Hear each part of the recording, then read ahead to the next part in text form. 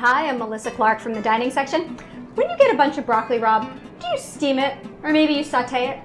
Well, I'm going to show you how to roast it. What? You can roast broccoli rabe? Yes, you can, and it's delicious.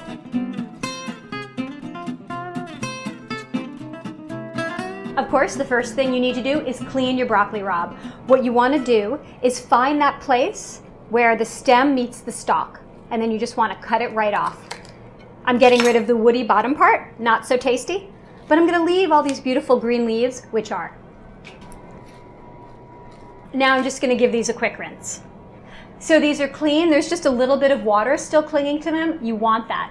Just spread them out in one layer on a baking pan. Now I'm going to drizzle them with oil and season with some salt and pepper. Now I'm just going to toss it with my hands. It's good to use your hands for this because that way you'll be able to really tell when all of the rabe is evenly coated. Now I'm going to pop this in a 500-degree oven for about 5 to 10 minutes until the rabe is tender but the edges are singed. So here we go. These are done. I'm just going to squeeze some lemon over the top. You could use cheese, maybe some Parmesan curls, or if you happen to have any homemade ricotta at home. These are great on their own too as a side dish. Just pair it up with roasted meats, maybe a roast chicken, or eat them straight. They're as good as they look.